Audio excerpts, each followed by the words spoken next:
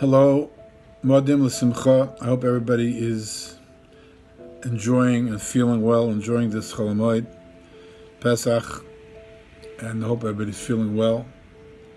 And there's only good news with all of you and your families. I am addressing this to the teens, who I look forward to seeing soon, whenever that will be. And the purpose of this call is to address some of the pain that we're going through as a nation, as Klal Yisrael, as a world, really. And most recently, with the loss of our own Mr. Kushner. He was like the father of TheZone. The Kushners themselves, of course, they run TheZone. They were here, are here, and they put in so much time and effort and work into TheZone. It was amazing every summer how we saw all of them, the boys and the girls, and the boys' camp and the girls' camp. And on visiting day, I used to always look forward to chatting with Mr. Kushner. He would come under that tent where I'd be sitting. It was so pleasant, he's so informative and so lively, and it was so unbelievable to be able to talk to him, and Libad L'chaim to his wife. And now, sadly, we lost Mr. Kushner. And I can't address the Kushners yet because they are in a different league. And hopefully we'll talk to them after the Chag and to share in their grief with them and give them a chance to talk and express themselves. But today I want to talk to the teens to discuss how do we face life, how do we go on and face what is going on, how do we be happy during this Chag of Pesach. So, first of all, I want to tell you that today is the third day of Chol Hamoed Pesach, 2020. It's Monday afternoon.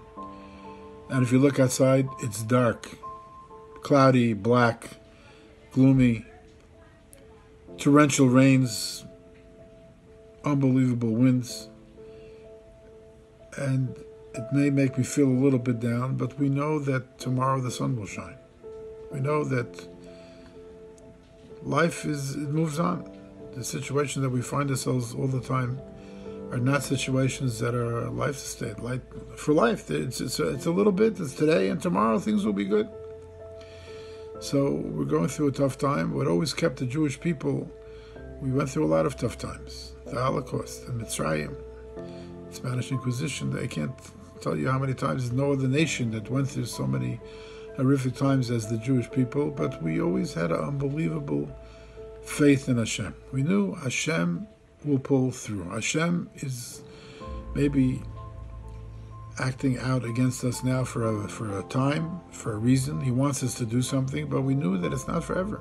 We always trust that Hashem will take us out.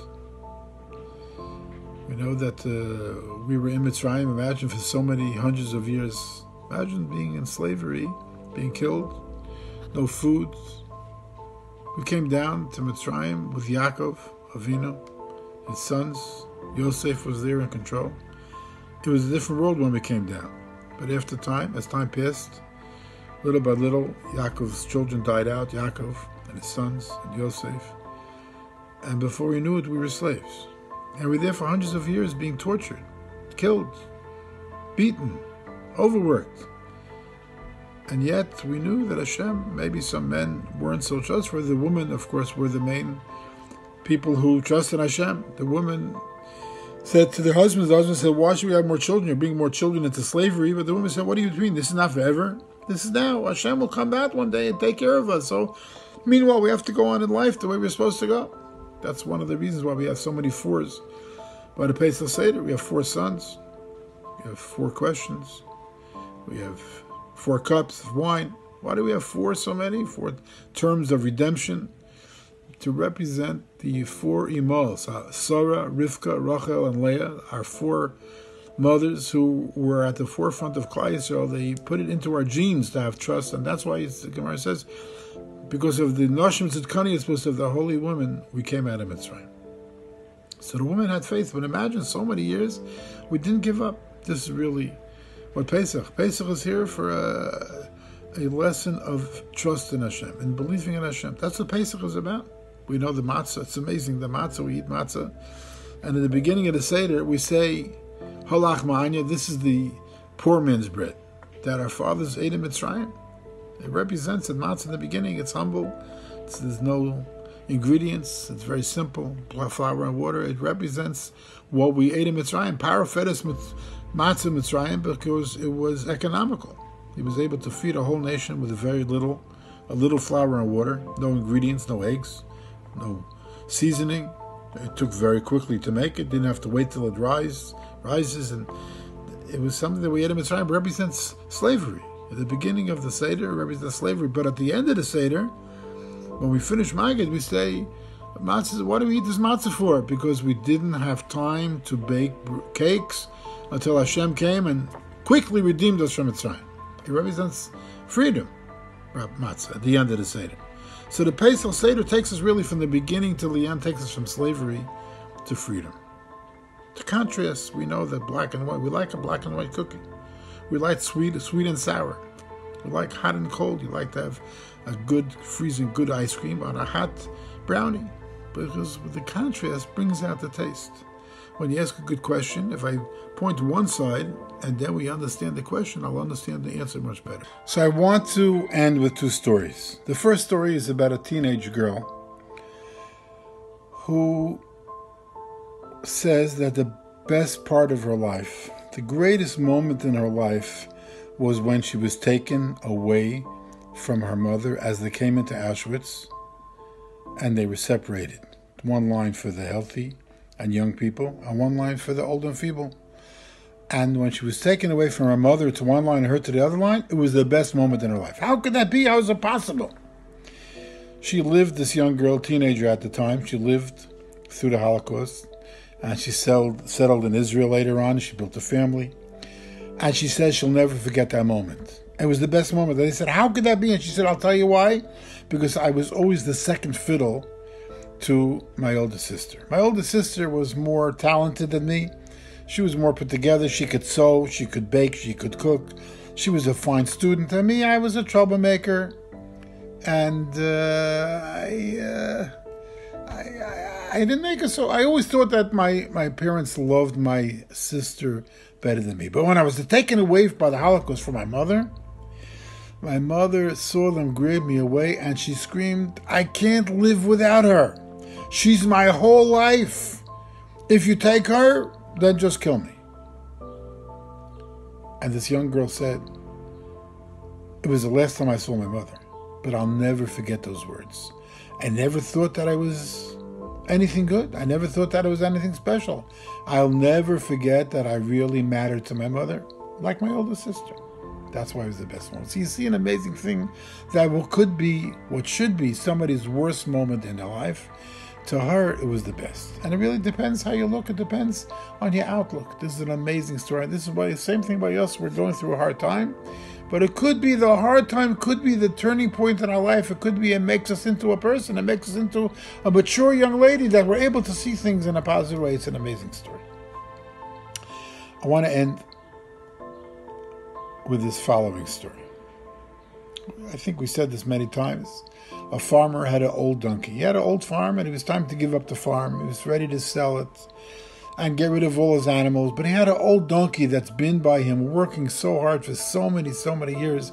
It was like his child, and he couldn't bear to put this donkey out of its misery. The donkey was old and it wasn't able to do a lot, and he had a hard time putting it in. He didn't know what to do. And one day, the donkey was walking by a well. There was a well that was close to the ground. There was a very small ridge above the ground, 1 inch, 2, 3 inches.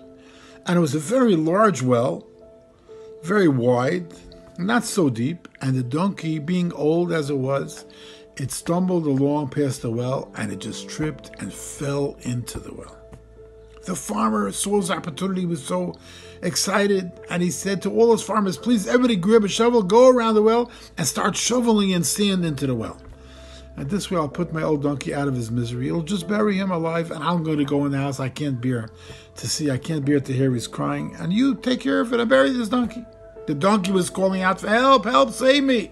And instead of being saved, he saw all his farmers around the well shoveling in sand. He couldn't understand, what are you doing to me? It's going to cover him. What are you doing? Help! That's what the donkey thought to himself. And suddenly, the sand was getting heavy on its back, and it shook it off. It shook off the sand, and as he shook it off, the ground got higher.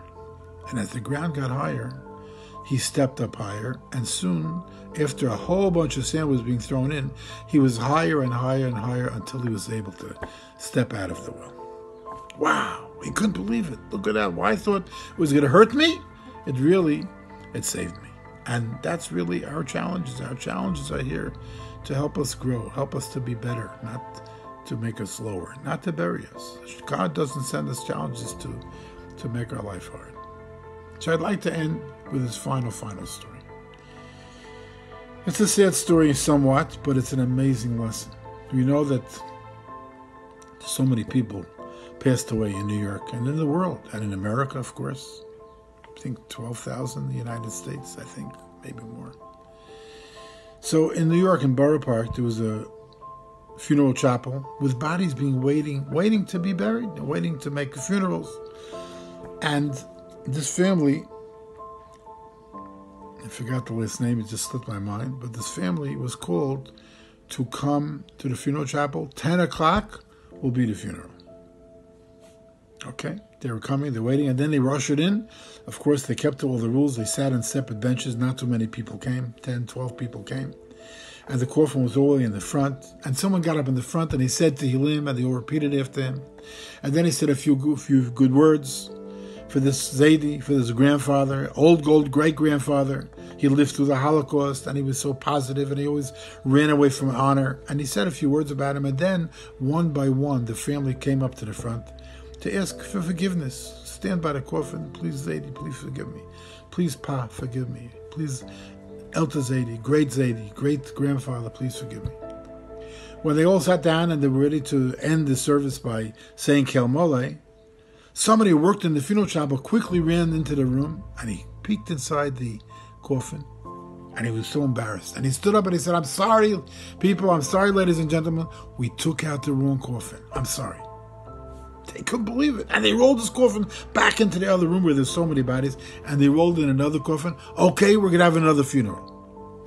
And one of the grandchildren was feeling so sad. A grandchild was already in their 20s. They were older already. And they felt bad. My grandfather always ran away from honor. Couldn't he get this honor at the last moment of his life? How is it possible? Why did this happen?